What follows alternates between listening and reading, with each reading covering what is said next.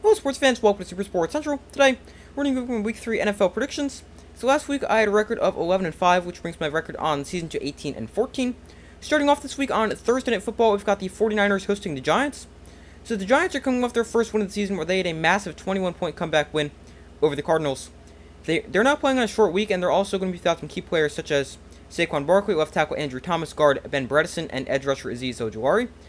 So with the Giants being without Ben Bredeson and Andrew Thomas, they're missing two players along the offensive line, and that's arguably their two best offensive linemen. And that is going to be a nightmare for the Giants, as Daniel Jones is going to spend more time on his back than he actually is going to be looking for a receiver to throw the ball to. Because Daniel Jones has been sacked 10 times in 2 games, and the 49ers have an elite pass rush with one of the best defensive players in the NFL, Nick Bosa. So this is going to be a long game for the Giants offensively. 49ers win easily 34-13. Moving on to the games on Sunday, we've got the Browns hosting the Titans. So the Browns are unfortunately without star running back Nick Chubb, as he is out for the year after a devastating knee injury. Now, the loss of Chubb puts a lot more pressure on Deshaun Watson, who hasn't been great in his time in Cleveland. Now, I don't think the Browns will have a ton of success offensively, but I don't think they're going to need to have a ton of success offensively, because I don't think the Titans' offense is all that great, especially their passing attack, because I don't think Ryan Tannehill is very good. But the Titans still have Derrick Henry, and he's still one of the best running backs in football, and I think the Titans are going to have enough offensive success running the football, and the Titans get the win by a score of 20-17. Up next, we got the Lions hosting the Falcons.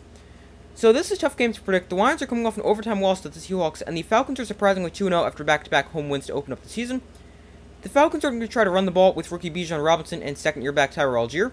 Now, the Lions have been good against the run, as they've allowed just 86 rushing yards a game in their first 2 games. That could mean Desmond Ridder is going to need to have a good game if the Falcons are going to get the win, and I haven't seen enough from Desmond Ridder to trust him to win a game for the Falcons, so I'm going to take the Lions here in a close one, 24-20.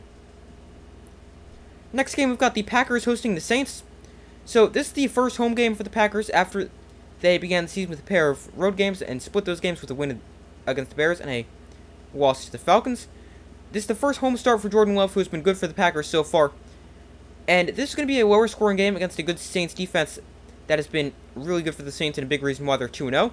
The Packers offense will likely get better, as they're most likely going to get Aaron Jones and Christian Watson both back from hamstring injuries. So that's definitely going to help. But this is a game that could go either way. I think this will be a lower scoring game. I think the Saints have the better defense here, but I think Jordan Love and the Packers offense will be able to do enough, and the Packers get the win by a final score of 20-16. Next game, we've got the Dolphins hosting the Broncos. So the Dolphins have gotten off to a great start. They are 2-0, and both those games were on the road. So this is their first home game, and they face the Broncos, who are coming off a 35-33 loss to the Commanders because they couldn't get the 2-point conversion after they caught a Hail Mary. Now, this is a big game for the Broncos, as they really need to avoid falling to 0-3 to start the season.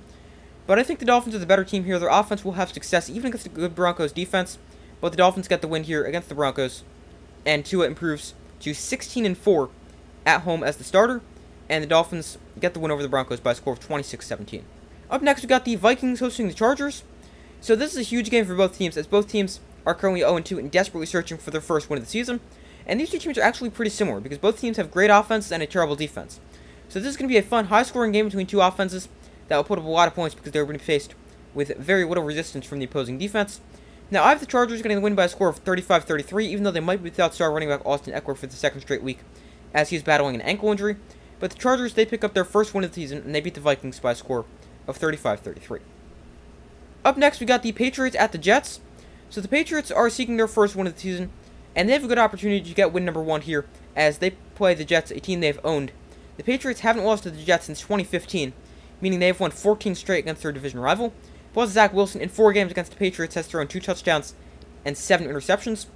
This is going to be a low-scoring game because neither team is going to have much offensive success. Both teams have very good defenses.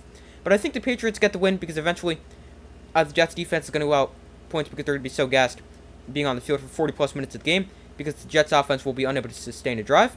But the Patriots get the win here, winning their 15th consecutive game against their division rival, the Jets, and they get the win 13-3. Moving on, we've got the Commanders hosting the Bills. So the Commanders have gotten off to a good 2-0 start and are coming off a good comeback win over the Broncos.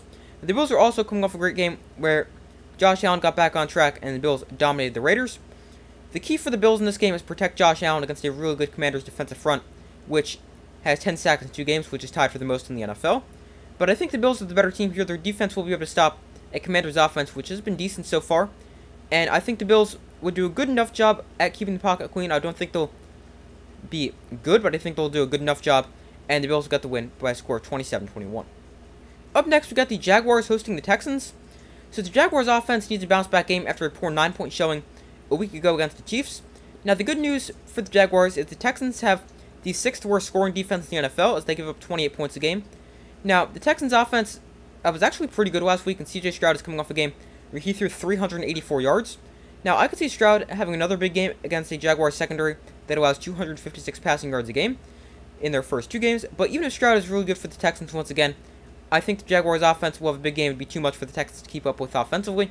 Jaguars win 31-24. Moving on, we've got the Colts at the Ravens. So the Colts may be without rookie quarterback Anthony Richardson, who's in the concussion protocol, and that would mean Gardner Minshew will start. But whoever starts for the Colts, whether it's Richardson or Minshew, I don't think they're going to be able to keep up with the Ravens, an offense that scored 27 points last week against the Bengals, a team that's got a solid defense, and the Ravens win this game by a score of 30-17. Moving on, we've got the Seahawks hosting the Panthers.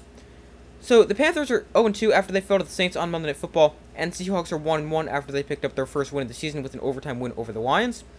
The Seahawks got their offense going last week, and I would expect that to continue against the Panthers defense that isn't great. I would also look for the Seahawks to get the run game going with Kenneth Walker, as they face a Panthers team that has struggled to stop the run early this season. But I've got the Seahawks improving to 2-1 as they beat the Panthers, who will also be without starting quarterback Bryce Young. But I don't really think that changes anything, whether they've got Bryce Young starting, which they don't, so it's going to be Andy Dalton, but that does not change anything for me. I've got the Seahawks 24-10. Up next, we've got the Bears at the Chiefs. This game should not be close. The Bears have been terrible so far this season and have not won a game since October of last year. The Chiefs offense is trying to get going, and I think they find it this week and make it a really long game for the Bears. The Chiefs dominate this game and win by a score of 38-14. Moving on, we've got another game that should be a blowout. That is the Cowboys visiting the Cardinals. So the Cowboys have outscored their opponents 70-10 in the first 2 weeks of the season. Now, they are playing what is most likely the worst team in football. The Cowboys' defense should dominate this game. Their offense will be good as well, and the Cowboys blow out the Cardinals, winning 31-10. Moving on to Sunday Night Football, we've got the Raiders hosting the Steelers. So we will have a live watch party for this game starting about 8:10 Eastern Time on a Sunday.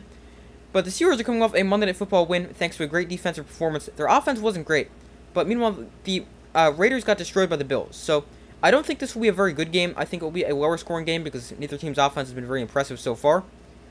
But I think the Steelers got the win behind yet another great game from their defense, and the Steelers win this one by a score of 21-16 and a pretty boring game. Moving on to Monday Night Football, we've got another Monday Night Football doubleheader.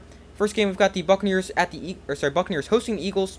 So the Buccaneers are another surprise team that is 2-0 to start the season. Their passing game is good. Now, they face an Eagles team that is good, but hasn't fully clicked yet this season. But I think this will be a close game. I think the Eagles will get the win here on a long week going from Thursday to Monday. But I also think the Eagles are the better team here, and they hand the Buccaneers their first loss of the season and win this game by a score of 27-18. And our final game, we've got the Rams at the Bengals. So we'll have a live watch party for this game starting by 8 p.m. Eastern Time on Monday, so I hope to see you guys there. But this game is extremely tough to predict because we don't know the status of Joe Burrow, who re-aggravated his calf injury in last week's game against the Ravens, and that is the same calf that forced him to miss just about the entire preseason. The Rams have looked really good so far, and Sean McVay has been getting a lot out of his young players on both sides of the ball, especially offensively. But this may come as a surprise, but I'm going to take the Rams because I don't think it matters if the Bengals have Burrow or if they don't have Burrow. He's not going to be 100% if he plays, and the Bengals defense struggled to stop the Ravens a week ago. The Rams offense has been really good to start the season, and I've got the Rams with the win on Monday Night Football by a score of 28-16.